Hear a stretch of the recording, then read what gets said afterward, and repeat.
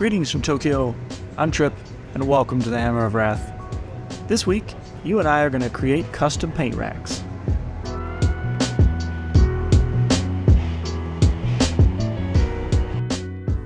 Thanks for joining me in the studio. The Tokyo metro system is, well, there's no other way to put it, world-class. Maybe the best in the world. Within the greater metropolitan area of Tokyo, there's basically nowhere that it doesn't go. Not only is it a really convenient and relatively inexpensive way to get around, it's clean, safe, and, well, as the world knows, always on time.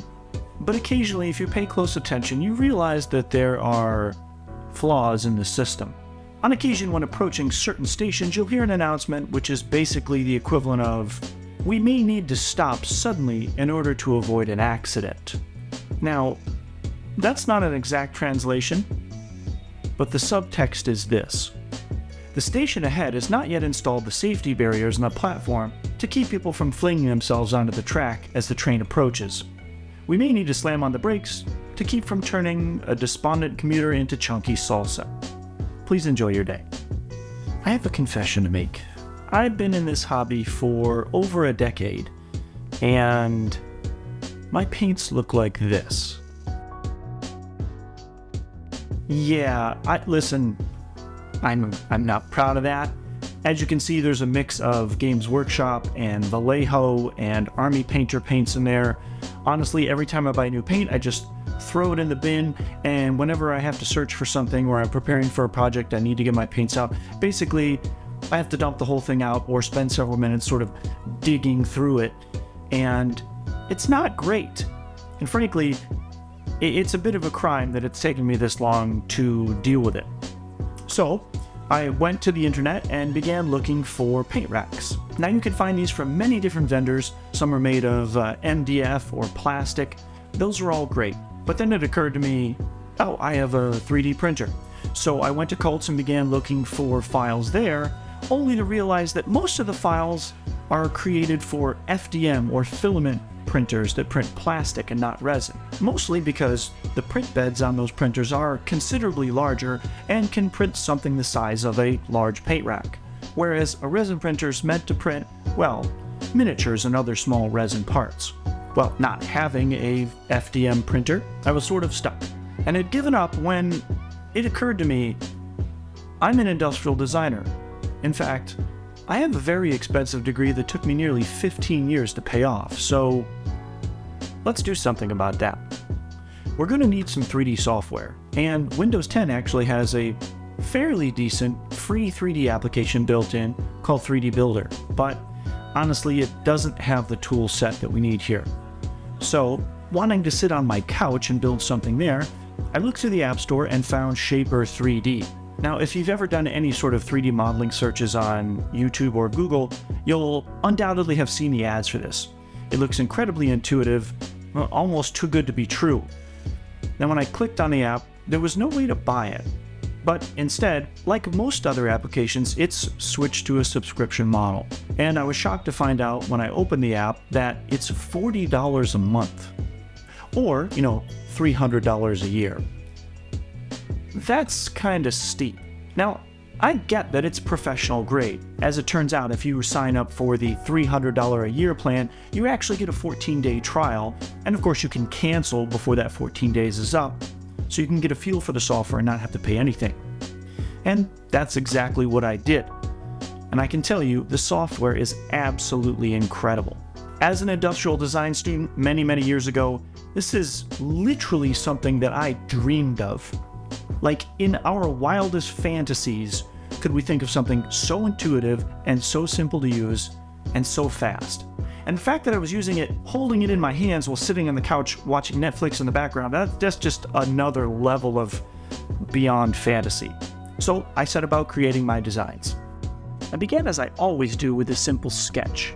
I knew that I needed a base and also an outer wall to contain the paint pot, and I wanted them to be interconnected. I knew that at the different heights, I wanted to save resin, so there would need to be a lot of negative space. Instead of a solid wall, there would be legs. And most importantly, I needed to make sure that they stadium stacked so that I could see the paints in the back just as easily as I could see the paints in the front.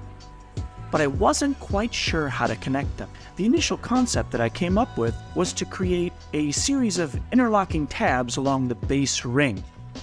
So I entered Shaper 3D and began creating my rudimentary shapes. These became the building blocks for all the parts for all 4 tiers. Once I had my basic building blocks created, I knew that I could duplicate them, modify them, and create all 4 of the heights that I needed by simply extruding the existing pieces and then attaching them together. I was left with a set that looked like this. I brought them into the 3D slicing application, and because this was just a prototype print, didn't support them, knowing that they would print straight up. And 5 hours later, I was left with this, my initial prototype set. As you can see, each piece has interlocking tabs and slots. And they're meant to hold each other, but when you put more than one together, well, I realized that that wasn't going to do the trick, and I needed to revamp the design for it to really work. And strangely enough, the next day, the idea came to me in the shower. As cliche as that sounds, it actually happened. So the minute I got out, I sat down at the computer and began designing this. It occurred to me that what was needed was much more contact area to make sure that the connections were much sturdier.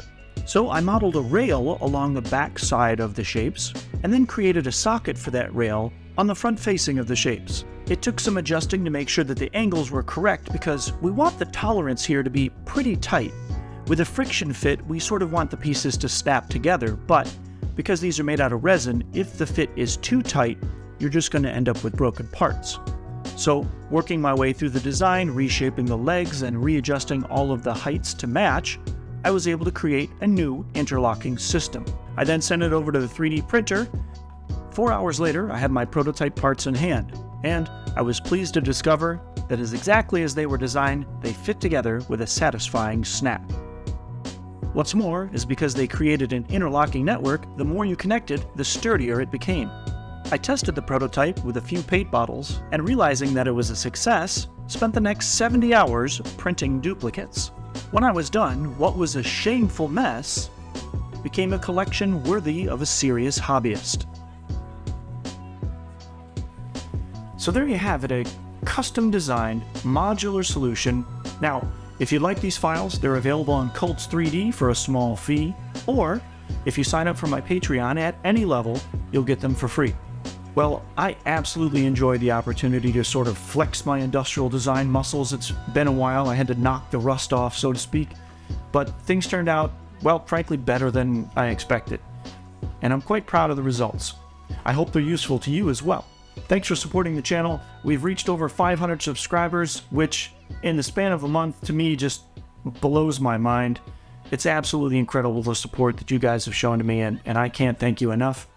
If you'd like to, check out the Patreon, linked in the description below, and you can always check out the t-shirt shop, bakingsodatees.com, and we'll see you on the next one.